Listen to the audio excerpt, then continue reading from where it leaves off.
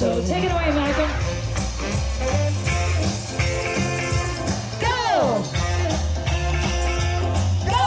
That is the scene of creativity during this time of COVID-19. Dane and Linda, the Suede Dogs, are continuing to bring the entertainment to care homes all over the Lower Mainland. But they're doing it from a distance. I believe you were doing it wrong, and now I know.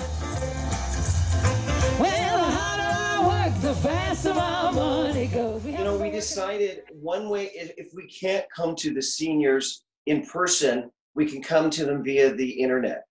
And so we've reached out, we started our YouTube channel called Suede Dogs, and we've asked all the activities coordinators to link in so that we'll try to upload something every day or every second day. And so that's one way of reaching out. And now we were approached and we thought, what's one way we could give back to the community, and that's us performing for them outside. Those were the days, my friend. And you know, I have a feeling we'll probably be the last people to go back to work until they figure out how they want to reapproach this whole, you know, the whole seniors, protecting them from us coming in all the time. So, you know, we were told at the beginning of this that we could come into one senior's home, but then never go to another one. But then, of course, that changed as well. Then it was, well, we can come in and we can perform for, I think it was 20 people at one time.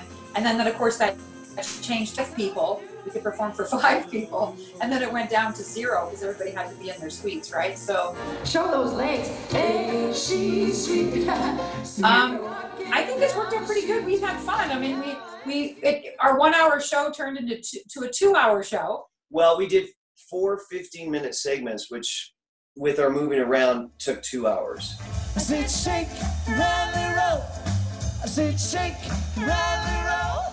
Keeping that social distance from them, that's important because we want them to stay healthy, because we're looking forward to, after all this, coming up to them and eventually giving them a hug. Yeah. That might be a year, who knows? I haven't seen my grandchildren in 2 months. They live like an hour away. It's hard. I mean, I understand for them too. They're not getting to see their family, you know? Those were the days. Oh yes, those were the days. I think we'll probably, by the end of this, we may have performed in just a few places because they just aren't set up that way to sing outside. And we talked to the activities coordinators, and they say the family is concerned because they don't have that interaction with them.